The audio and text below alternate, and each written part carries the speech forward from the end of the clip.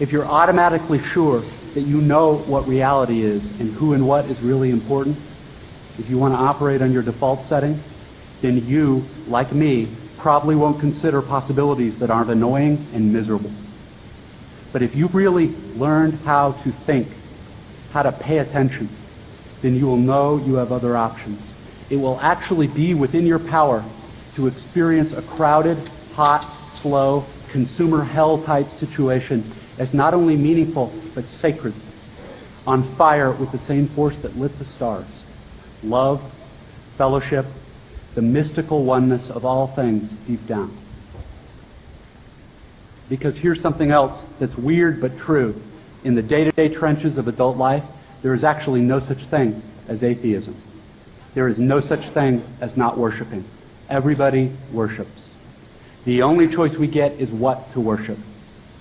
None of this stuff is really about morality or religion or dogma or big fancy questions of life after death. The capital T truth is about life before death. It is about the real value of a real education, which has almost nothing to do with knowledge and everything to do with simple awareness. Awareness of what is so real and essential, so hidden in plain sight all around us all the time, that we have to keep reminding ourselves over and over, this is water. This is water.